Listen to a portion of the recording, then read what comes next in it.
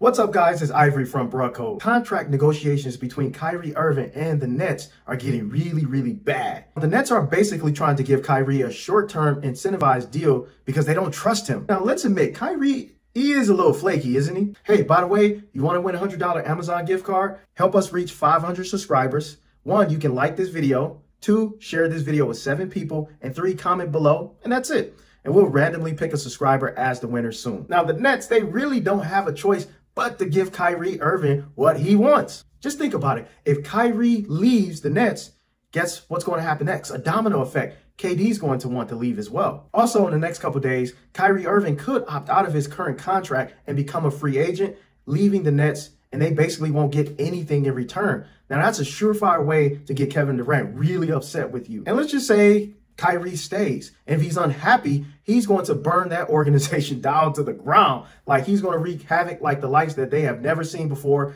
And basically, they won't win a championship next year. And the best thing the Nets could do is to give that man what he wants, because basically, he got you by the balls. And for the rest of us out there, let's make ourselves so much valuable that we can negotiate like a boss. And thank you so much for watching. Subscribe here, tap on the notification bell, and I'll see you guys in the next video.